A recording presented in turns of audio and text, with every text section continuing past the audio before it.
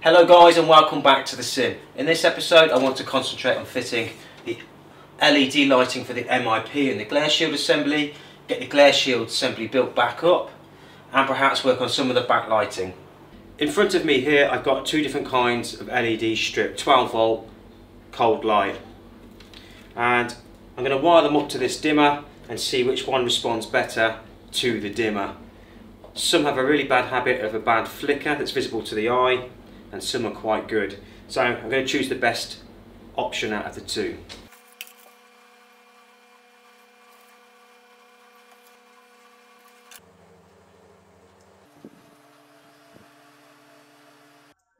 So now you can see the difference between the two. One is warm white and one is cool light.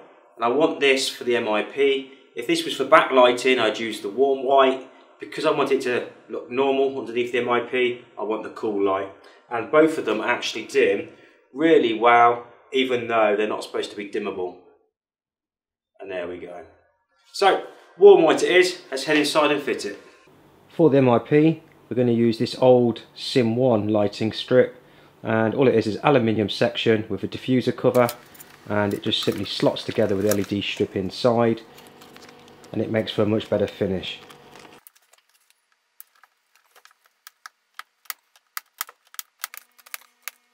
Here we have the upper Glareshield centerpiece, and as you can see I've routed out a section all the way along and a section back.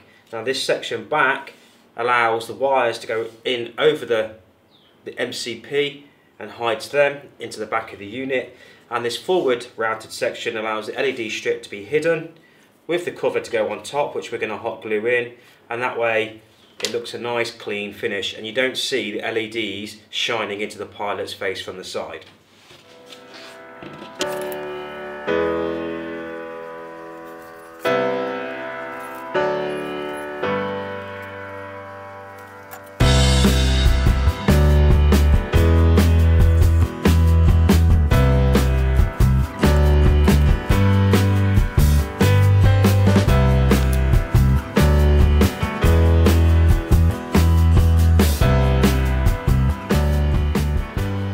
So hopefully with everything connected and I turn up MIP backlighting and you can see it light up. Turn that one off and then we've got MCP or AFDS lighting. It all seems to be working fine. I think that's going to make it look pretty cool. Here we have the MIP backboard. This is the part that sits on the back of the MIP. We're going to attach some 12 volt strip lighting to the back in the various places, and this LED lighting will shine through the panels and make the panels glow in the dark. It's called light flow panels. It's a different way of doing it to how the Boeing do it, but it's actually very effective.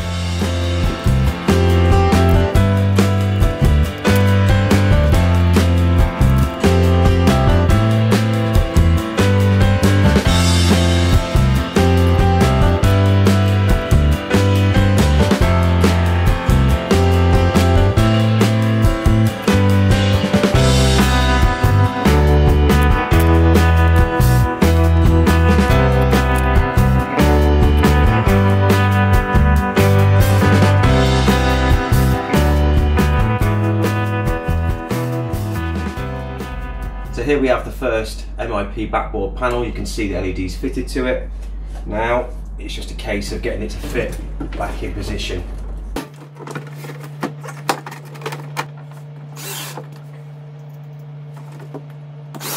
That's the backboard loosely in position.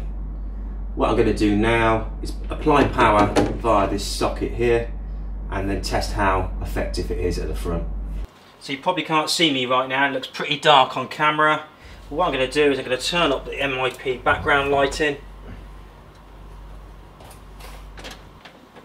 and see how that looks. With the MIP lighting complete, let's work on the two overhead panels. I'll lower them down, you'll see the guts inside, and I'll go and get the backing plates that need to go on, mark out where the lights need to go, and then we'll wire them up. Simple as, eh? I've just mounted the overhead backboard It's in there temporarily. I've tidied up the USB hub at the top here. Now I need to run 12 volt power line from the front, the power section in the corner down there, all the way up. Now there was 22 gauge wire, which just isn't powerful enough for this. This is pulling 3.5 amps, so we need to go up a couple of gauges to 16 gauge. I'll run 16 gauge up the front and then put a terminal block in here and feed the 3 connection points here, and also run it up along the top and put 12 volts into the aft overhead.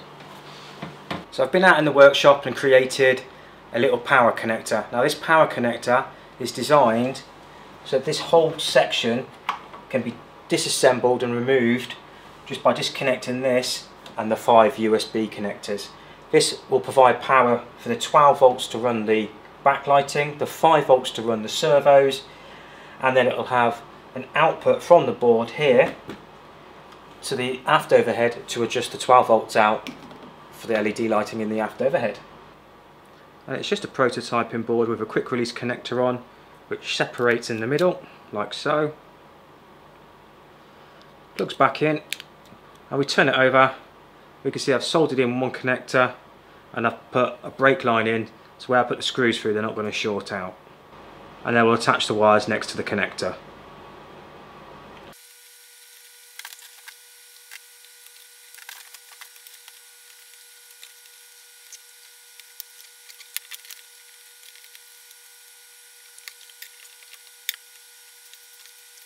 Next up is to install the overhead dimmer unit. We're going to use one of these 12 volt 8 amp cheap LED units. We're going to mount it on the back face here and let's run the wires straight to it. So what we've done is we've taken the dimmer unit apart, we've taken the pot out, and the pot is attached to the front side of this panel, which means we can dim it from the correct side. And then we've run those wires that go to the circuit board inside all the way through the panel up to this connector. On the modded case now, I've added another 4-pin connector. All that does is allows us then again to be able to disconnect the forward overhead completely from the aircraft shell if I ever need to.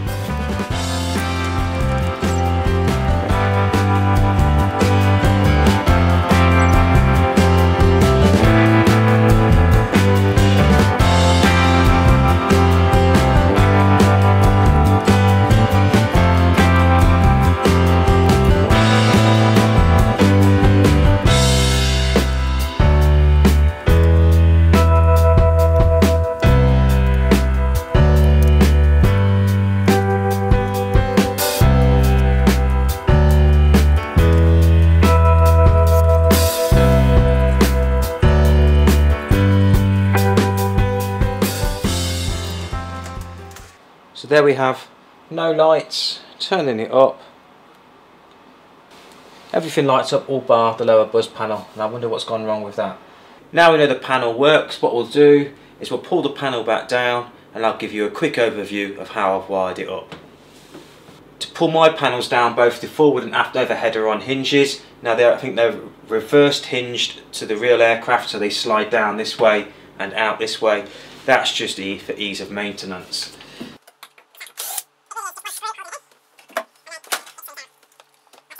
Let me give you a quick overview of how I've wired this panel up. At the top here, at the upper connector, we've got the power coming in, and we've got 4 lines coming in and 1 USB. We currently have the 5 volts to the USB hub here, and that's going to go in a minute because that will go down to the 5 volts on this connector, which gets rid of 2 wires going down the front of the console. So coming up from the power station at the bottom of the MIP, we'll have 5 and 12 volts. The 12 volts then comes across to the dimmer unit here.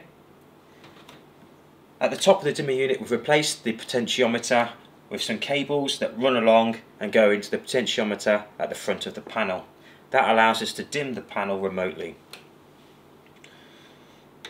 On the output of the dimmer unit we've got 12 volts via these 2 cables here, and they're going to run off to the aft overhead up here, which will allow dimming of the aft overhead at the same time, and then we've got 2 more cables that hide in behind all this wiring loom, and they run off to the 3 connectors on the forward overhead, and that allows us to supply power to all the backlighting in the overhead. This system currently here is pulling 3 amps. So I think my next job is to wire the aft overhead, and for me to be able to do that I need to continue running these 12 volt lines up into the aft part. Also, while I'm there, I might also run the 5 volt power lines up into the aft overhead, as well as cutting the power lines to the USB hub and then hook them up into the 5 volt section here as well. As you can see, I've pulled the aft overhead down, and I've forgotten that I'd already wired up the aft panel with regards to the 12 volt backlighting. It has come away because the sticky tape really doesn't stay on that long, so we'll use hot glue to finish it off, and we're going to put a quick release connector at the top here.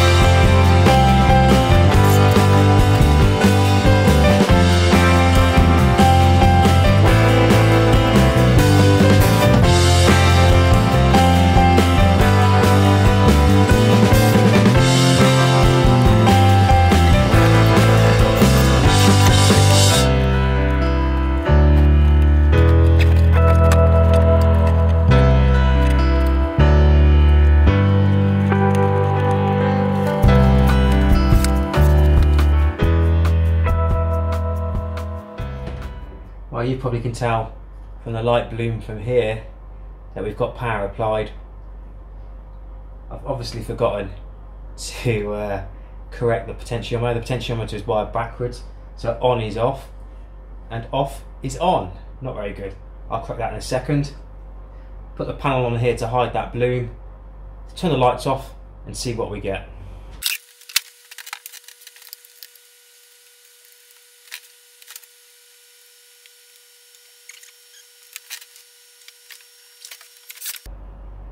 So here we go, let's put power on.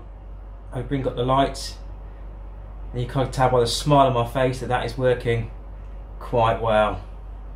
The first thing I want to show you is, yes, it's exceptionally dark in the cockpit right now. I've put the rear bulkhead back on, and I've now wired the dome lights up correctly. So they come from the aft overhead, and if I go to dim, you should see me a little bit clearer, and you can see there's actually 2 of them here.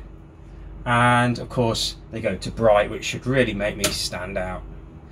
Now the cockpit is starting to look really amazing. I've never been in a 737 cockpit, but I imagine this is what it looks like. And of course there are 2 dome lights in the cockpit, and if I move my hand, there it is, 1 left and right. I'm hoping the camera's not going to autofocus too much, and I'm going to try and go really bright, which makes it really easy to see in the cockpit. So let's show you what the overhead backlighting looks like.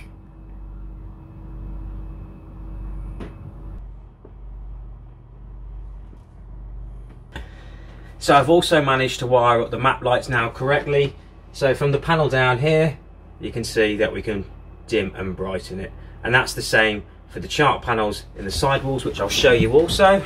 Forward here is the map panel, and down here is the chart light. And I think we're going to call this episode done here, guys. It's been an absolute blast. The cockpit is looking better than it's ever looked before. Everything is pretty much working now. Still got the centre pedestal to build.